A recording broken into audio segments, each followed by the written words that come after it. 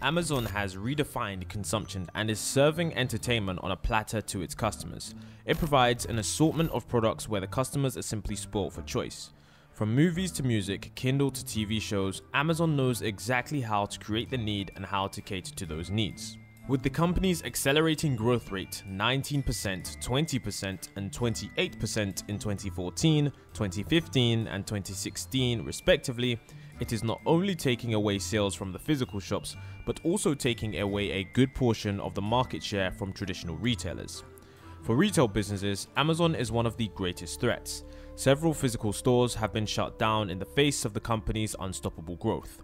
Many malls have also been discontinued due to low sale figures. As a result, many youths have been laid off. Their present is shattered and their future stands indefinite. People who are facing this level of competition at its height are the ones who are employed at physical stores in shopping centers or malls. This will lead to much more traditional retailers to close down their shops and dismiss their workers. The question that arises here is, why can't the people who used to work at the brick and mortar stores join Amazon? This might have seemed to be an easy alternative, but it's not. This is because Amazon will not even be needing half of those workers to sell its merchandise. Physical shops have many people employed for many different purposes. For example, a physical store might need to have floor managers, salespersons, cashiers, etc. But Amazon only requires delivery boys or pickers who would grab thousands of products every single day and travel to far off destinations to deliver those. Despite Amazon announcing that there would be an increase in the number of pickers hired, there hasn't really been that much relative to the amount of those that have been fired. The reason for this lies in the fact that the online giant stands at the front line of automated retailing. In the future, it's going to create more work in the warehouses, which would be done by robots and not human beings. Amazon plans to devise flying drones for door-to-door package delivery. The company's idea of selling groceries has also no place for human workers, as customers would check out on their own and robots will stock up the shelves successfully. More job destruction than creation. According to a report of the Institute for Local Self Reliance on the US Census data, for every $10 million in revenue, traditional retailers employ 47 workers. In the case of independent retailers, they create 57 jobs. However, Amazon only employs 14 workers for every $10 million in sales. As the company continues to grow its business and takes away market share, there occurs a decline in the number of job opportunities and not a hike. In 2012, with the expansion of its retail share spending in North America by as much as $8 billion, 27,000 jobs were lost. In December 2019, Amazon had a total of 750,000 employees. This includes full-time as well as part-time employees. The figure is low as per the standards of the retail industry, since the company hardly has an impactful store presence. A physical store has to employ a far greater number of workers to keep the business growing. Amazon does engage many third-party companies and contractors for deliveries, but these people are not actually employees of the company. It might be said that Amazon has created jobs for these people, but hiring workers on a contractual basis helps it to regulate the costs. Considering the number of stores shut down and jobs lost, the job creation at Amazon might not be very meaningful in the case of overall employment. Amazon cost the taxpayers. This e-commerce company has been able to achieve its growth at a lump sum cost to the taxpayers. With its expansion, the company has requested special tax discounts and rebates. In an article published on the New Jersey website in March 2019, it stated that the company has received a whopping subsidy of $8 million to construct its Delaware warehouse. In addition to this, it had also got a $2 million grant for its expansion in Indiana, along with tax incentives worth $10 million for expanding facilities in its warehouse at Chattanooga. The e-commerce giant has been enjoying such deals apart from the huge financial advantage that it enjoys of not requiring to collect sales tax for around 2 decades in most parts of the country. Though this advantage is gradually seeing its end, but the loss of the billions of dollars and the sufferings of the local retailers can hardly be denied. Undesirable job conditions. This giant e-commerce company is undoubtedly technologically sound, but it does not provide ideal working conditions to warehouse employees. An article published in the Seattle Times, April 2012, asserts that the internal temperature at the warehouses is life-threatening and immensely high. Employees also have a back-breaking workload. Investigative journalists have visited the warehouses to acquire this kind of private information directly from the employees. In September 2018, Bernie Sanders, the US Senator, introduced the Stop Bezos Act. Sanders attacked the company and its owner, Jeff Bezos, for paying lesser wages and not creating safer work conditions. As a reply to this, Amazon announced in October 2018 that it would increase the minimum wage to $15 per hour. This is more than double the $7 per hour, which is the minimum federal wage. According to the Glassdoor reviews, workers at the warehouse in Chattanooga are only paid $13 per hour. This is considerably lesser than the average wage that a warehouse worker receives, as reported by the Labor Department of the United States. Amazon depends on the value created by local stores. Though it encourages customers to buy goods online, the company relies heavily on the services offered by the local shops. It freely rides on the worth created by other businesses, and then motivates the buyers to purchase the same products from them. This free riding has been threatening the economy to such a massive extent that soon local shops will cease to exist for showcasing new products. Resultantly, both customers as well as the manufacturers would be denied a genuine and valuable service that creates demand and sparks innovation. Thus, the retail apocalypse is inevitable. Amazon cuts on taxes.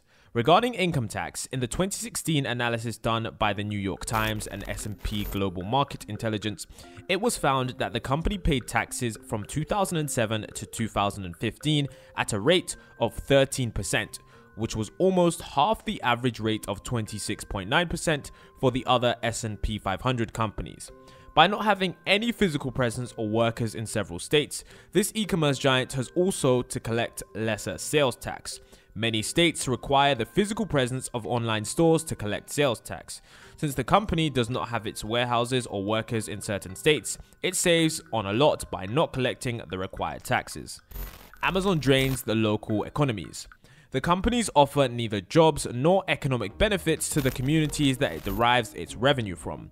This is where it differs remarkably from local retailers. In a case study conducted by the Institute for Local Self Reliance in 2016, it was found that approximately $45 out of every 100 spent by consumers at local shops operate within the community. This supports and encourages growth of other jobs and businesses in the United States economy.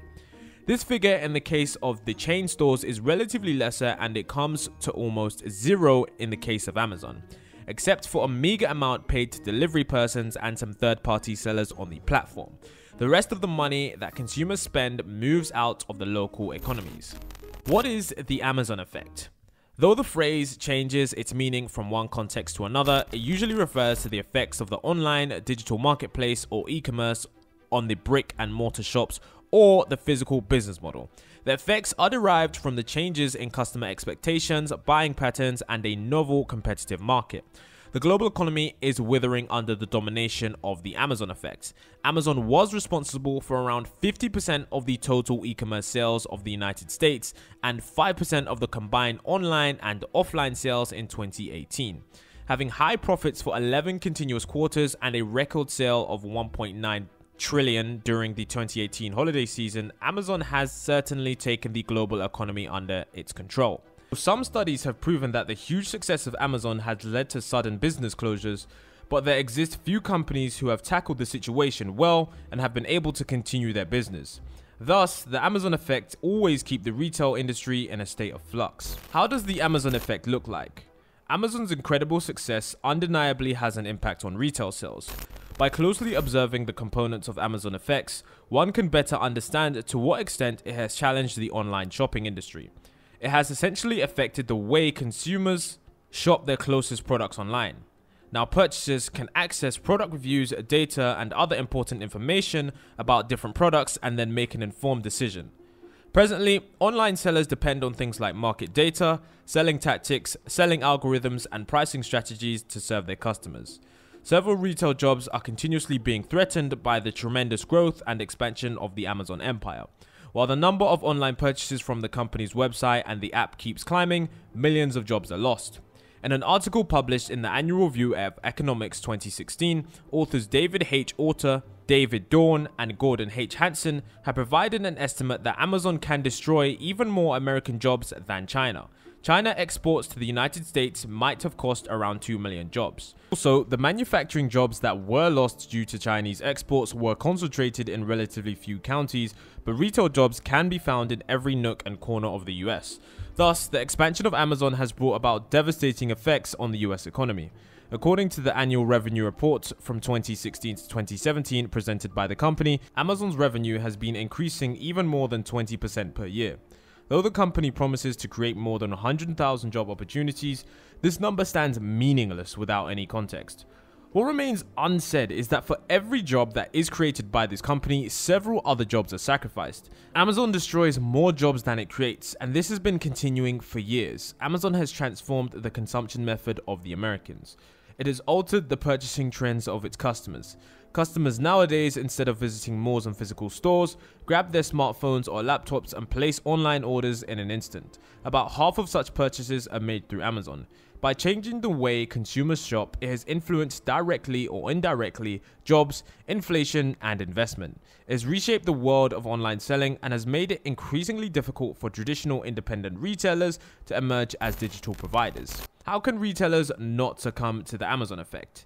The future that Jeff Bezos and his giant company want to create for America is far from the prosperity and growth of the middle class that the US government seeks. What is necessary is a radical shift from online purchase towards creating independent businesses where small-scale producers and manufacturers can chart out a much more feasible growth plan for the economy.